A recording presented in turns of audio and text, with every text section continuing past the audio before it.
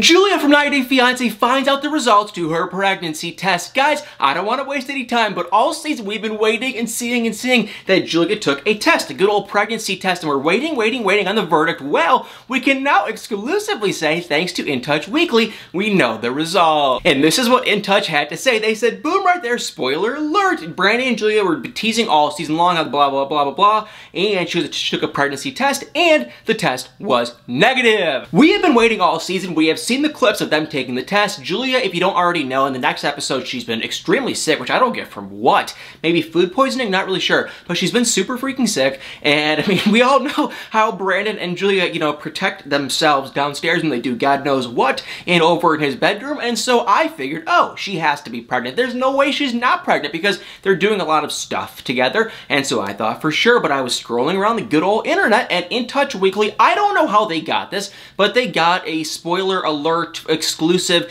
you know, details from 90 Day Fiancé, and it's so annoying because that just means that In Touch Weekly and 90 Day Fiancé, they're buddy-buddy, and I'm not buddy-buddy with them, so for sure 90 Day Fiancé just told In Touch Weekly so they could kind of get some press out about the 90 Day Fiancé. A bunch of people do it. I hate that because they don't ever give me any freaking, you know, buddy-buddy spoiler kind of stuff, but they told In Touch Weekly, thank you very much, share it with us that Julia is not pregnant. So two things real quick on this. Number one, we saw in this little sneak peek clip that, okay, like I said, she was like, you know, super sick. And then we also saw, I mean, we've been seeing all season her taking the test. And she goes, well, does 2 lines mean she's pregnant? So I just figured, oh, she's probably pregnant. And like I said earlier, they're doing a bunch of God knows what together. So I figured, well, she's for sure pregnant. And then we saw that clip. So that was like, that clip we saw was a complete freaking lie. But then we even saw another clip of Brandon telling his mom that we sat down. He was saying it all serious, this idiot. He goes, we sat down and we took the test. And then, of course, the mom and dad were like, no, no, no. Like it was some freaking soap opera.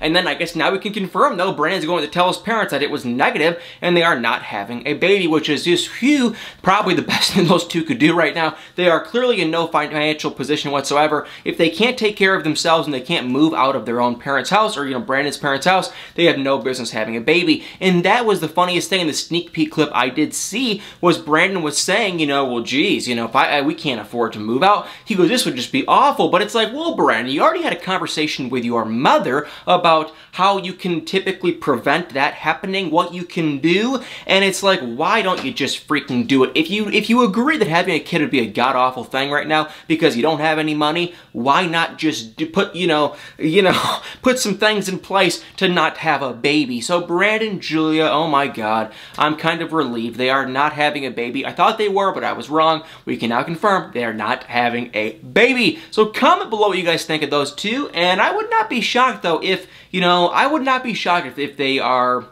probably in the close to near future going to be having a baby anytime soon because she's still here. That's clear as day, I believe, and she's definitely still here. They're still together, and we saw them film this 90 Day Fiancé season a long time, like literally over a year ago now. So a lot of stuff can happen in a year. But definitely make sure to comment below, and before I go on to the rest of 90 Day Fiancé drama for today, let me just say real quick, if you are new to this channel, please hit the follow or subscribe button below this video. I know I say it almost every video, but please, you guys, it helps me out so much. And one thing I love even more than a follow or subscribe button is a share button. And if you have not already shared this video, especially on Facebook, please hit that share button. It means the world. If you share the video with a friend, a stranger, a loved one, it means the world to me. I love you guys so much. Now let's go back to the rest of this good old 90 Day Fiancé drama. So while we're on the topic of this sneak peek, the new episode, we get to see all the drama of Brandon and Julia. No, they're not having a baby. We also get to see some pretty good drama with, guess who? Number one, Rebecca and Ziad. I'll keep this all real quick. We've been going to the rest of the drama for today,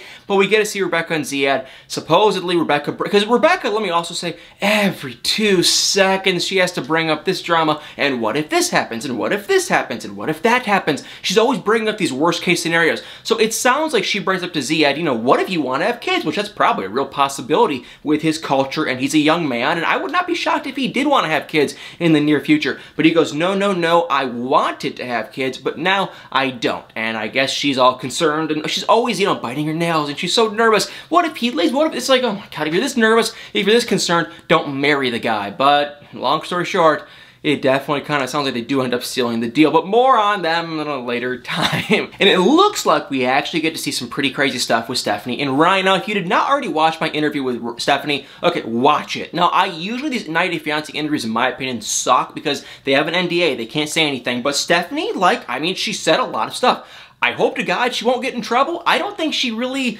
broke her NDA, I don't think. I really don't know. I haven't read it or anything, but she really said a lot of stuff that I have not heard on May 90 Day Fiancé interview. So if you've not already watched the interview, I posted it a day or so ago. Check it out. But we're going to see them, and this is when we're going to see some really horrific things happen. If you guys don't know, I'm not going to get into crazy detail in this video, but I'll just vaguely tell you guys, it sounds like Ryan did some really, really, really horrible things to Stephanie. She was sharing screenshots. She was basically saying it on social media. There's a lot of different things coming out. She was, I think, sharing screenshots with one of Ryan's relatives that was agreeing with. There was a lot of proof behind it, and she has this horrible story what Ryan did to her when she was in Belize, when they were filming, and, you know, Stephanie was kind of under the impression that they might totally sidestep it and not even mention what he did to her on the show. And she had pretty good reasoning because she was like, you know, he's going to be on 90 Day Bearzall. And, I mean, come on. What he did to her, you shouldn't allow this guy to be on this show. And that's just the truth. He really should not be allowed on this show if everything went down, you know, like she says. And she's positive and confident. And it sounds like there's even a possibility that she might even, like, legally do something against him for what he did. So it's a messy situation. But like I said, she even said in the interview, they're probably going to sidestep the whole thing. We don't know if they're going to mention it or if they're going to cut that whole thing out, but it does look like we do get to see the fight with Stephanie and Ryan, and what Ryan did to her that was god-awful and horrible, that's what caused the fight. So maybe we're going to see everything. I'm curious to see how 90 Day Fiancé is going to spin this one, because it's kind of like you can't have your cake and eat it too. You can't show that Ryan did some horrifically horrible thing and keep him on 90 Day Bearzall. I feel like that's kind of like a catch-22?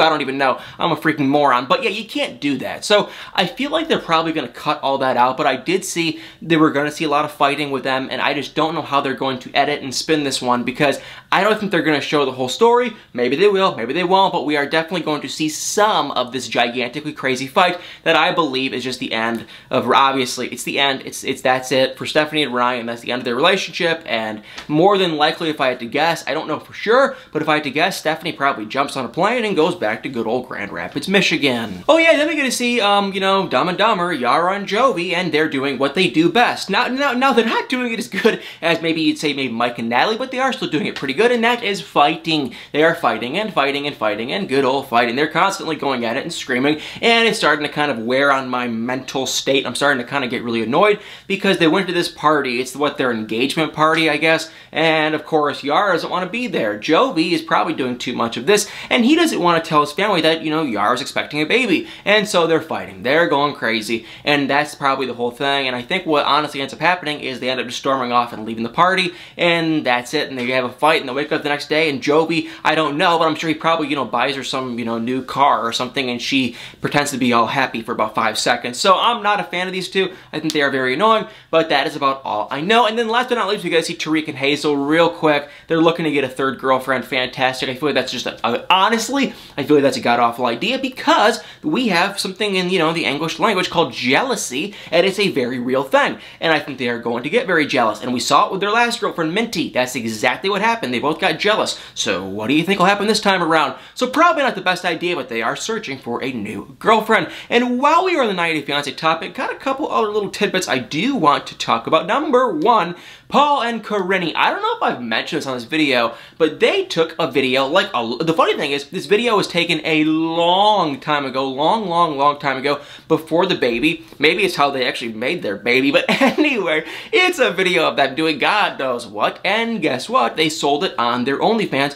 for $100. And now, Paul is coming out on social media really freaking upset, and they're saying that they have to get a legal team involved because people on social media are actually sharing this video. Now, I don't know from who, but I actually saw like a second of this video, and I don't remember from who. I don't know how I saw saw it, so I probably can't be dragged. I know I was not sharing this video. I was not doing anything with it. Someone sent me like a screen. It was a real quick, and the thing expired. It was like a real quick little 2-second snippet of it, so I saw it, unfortunately. It was kind of disturbing. But yeah, people are sharing it around, and now Paul's sharing on social media, saying a long laundry list of stuff that they're going to get a legal team involved, I guess, to, you know, I don't even know, try to get these accounts shut down and maybe even get some money out of them, because you can't share OnlyFans content. So he shared this, saying, it's depressing I had to find a lawyer to help my wife and other 90 Day Fiancé cast begin lawsuits and prosecutions of people sharing and leaking OnlyFans info. We want to thank everyone who sent Karini and her family the images and videos for easier identification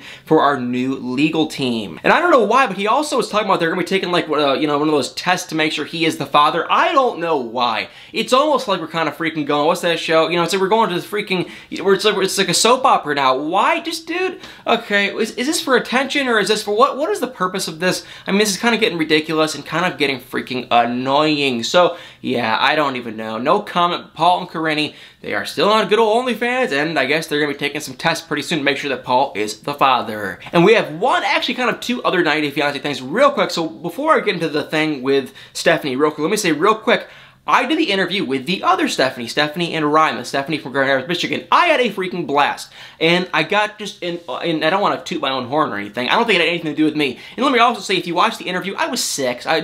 People were coming at me saying, why are you so quiet? I was sick, I had a cold, I'm fine now, as you can tell. But at the time, I was extremely sick and we filmed it kind of late. So I was tired, sorry. But anyway, I had a really good time, and a bunch of people were still like, hey, it was fun. They liked hearing the stuff from Stephanie, not so much of me, but with Stephanie, it was interesting to hear. So long story short, I want to interview more 90 Day Fiancé castmates, and I'm trying to riddle off a couple people. I mean, the truth is this: the castmates that are buddy-buddy with 90 Day Fiancé probably won't come on my channel. So the David and if they do, they probably won't say jack crap, because they have to say it on a 90 Day Fiancé spinoff. Either they're filming for a new 90 Day Fiancé show, or they're going to say it on 90 Day Bears All, or they just won't share it. So like a David and Annie, well, they're buddy-buddy. Ed, okay, Darcy, they're all buddy-buddy. Those kind of people are buddy-buddy. But people that kind of fell off, like, you know who would be good? He's not really huge, but who'd be good is Tim Malcolm. He would be good, because I feel like he's kind of low-key. He's kind of posting on his own social media, and he's not really on 90 Day Fiancé anymore, besides kind of pillow talk. But I was initially kind of actually thinking Caesar. So my whole point of you asking this thing is, if you guys have anyone you want me to try to interview, like I said, the ones that are buddy-buddy with 90 Day Fiancé, that probably ain't gonna be happening, but the random ones, the Caesar, probably Larissa. Larissa would probably do it, because she's totally off 90 Day Fiancé. The people like that, maybe Devin, I don't even know if y'all really like her or not, but the people that are kind of random, I would honestly love to have Devin and her new man on this channel and just ask them, what is the deal? Give it, I don't know if they would or not, but I would say, give it to me straight, give me the deal, give me the rundown, because this whole relationship to me seems kind of fishy. But there are people like that that aren't really super tight-knit with 90 Day Fiancé, and they'd probably come on my channel. So if you know anyone, if you have anyone, if you want me to hear anyone, I was initially thinking Caesar. So I think I'm going to start kind of bombarding him on social media. We have to get the guy's attention somehow, which I know that probably sounds funny, but he doesn't follow me. I follow him, but I've been trying to get his attention. I'm going to keep doing so, but if y'all have anyone else, please let me know, and I am going to try to get their attention, and we could maybe try to get them on this channel for an interview. I thought the interview was really fun with Stephanie, and I would love to do many more. So make sure to comment below who you want to hear. And last but not the least, for the day, we kind of have a weird topic, and that is with actually the other Stephanie, not Stephanie and Ryan, but Stephanie and Erica. That's Stephanie right there. I still follow her on social media. I was in talks of actually having her on the channel. I wonder if I still could. I'm going to try to hit her up again, because she was pretty cool, and she sounded like she was down to come on the channel, but I still follow her on social media, and oh my god, she's going through a very horrifically scary thing right now. She's mentioned it in the past with stalkers and things like that. People were trying to reach out to her saying some really scary stuff, and she just mentioned again that, you know, she posted a profile this time of a guy. This is the first post right there, saying, this guy who's been, you know, harassing and stalking me for 2 years now, I have tried to confront him to no avail. He has sent me dozens of disgusting and disturbing messages saying he watches me and knows where I live. Today, he drew the line by contacting my mother and neighbors. So that's his picture. She even went on again to say, you know, this is his close family member. I have messaged them pleading to tell the family to stop, and my head management company reached out, but only to be blocked. And so she went on and on and on, saying they're from North Carolina, blah, blah, blah. Then she went on to share this right there, saying, I never wanted it to come to this. I always gave this person a chance to stop and to leave me alone, and I would move along without making a mess of their life, but they had done to mine. But unfortunately, my graciousness has run out, and I refuse to sit by while this man makes every attempt to try and make me feel afraid or unsafe. No one deserves to live that way, and the family members who enabled this, criminal's behavior are complicit at this point. I don't care what I do on the internet or what my social media suggests. This is not okay. Today was the end of the line. I have had enough. And she went on to say, yes, the police are involved, and yes, there is an investigation, but legally things move slowly, and I am done waiting around. For everyone concerned, I appreciate it. I have hired an on-site security and local PD patrol my street routinely. Still, this is too much for me to deal with anymore. I reached my breaking point when he messaged my family and neighbors saying horrible things. So,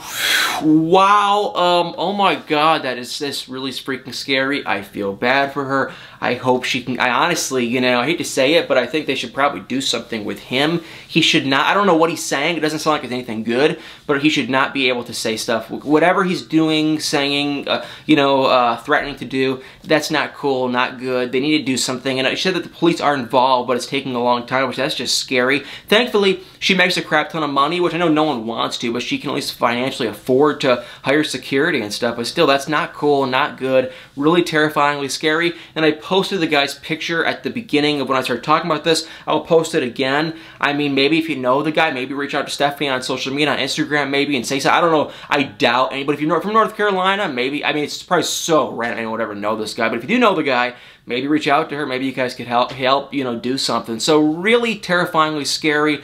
I feel bad for her, and I might actually have her on my channel to talk about that. That'd be kind of interesting. So anyway, you guys, 90 Day Fiancé, a bunch of circulating drama, a bunch of hilarious stuff, and kind of honestly some scary stuff. But either way, make sure to comment below, make sure to hit the follow button, make sure to hit the like button. Tonight, guys, we have a new episode of Love After Lockup. I am so excited on WeTV at 8 Central Time. Yes, 8 Central Time. So definitely y'all better stay tuned. Well, guys, thank you all so much for watching, and y'all better stay tuned for many more videos.